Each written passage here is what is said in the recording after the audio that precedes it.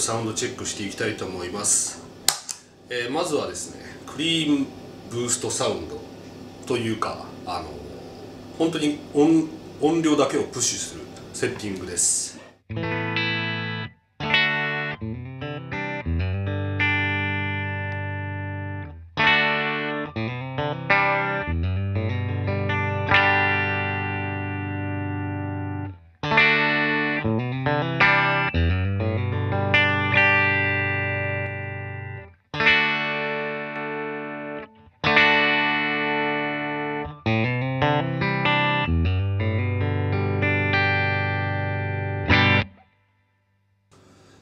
はい、原音に本当に色をつけずに、ややボリュームをプッシュした状態で、トーンを少しいじってみます。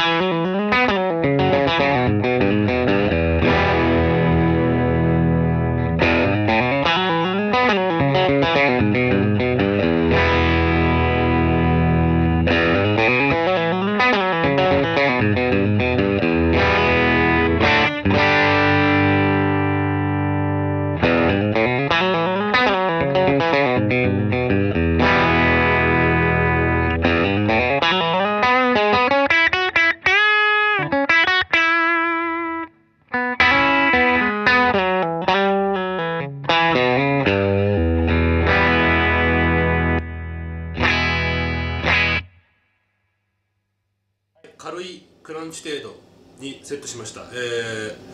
このコントロールが結構肝になってくると思います。さらに歪ませてみましょう。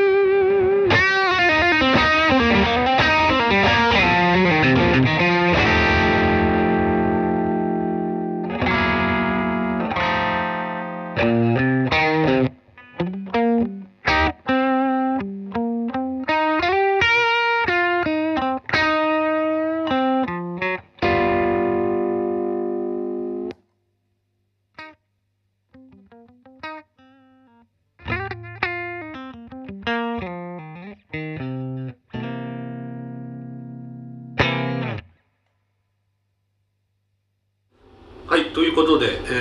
簡単にチェックしました。どのポジションでもですね、非常に使いやすくて、基本的にもうトーンもいじらずに、本当にボリュームと、てかレベルとゲインだけで音が作れると。で、この上面につけられたこのつまみがですね、トーンとはちょっと違うアンプとギターと、そしてこのドライブの音とのこう架け橋というか、なかなか普通のペダルにはないコントロールになっていると思います。基本的には楽器の音を、本当にそのままブーストするペダルですが、しなやかなサウンドというかですね、ダマにならない広がりのある自然なオーバードライブサウンドです。ぜひチェックしてみてください。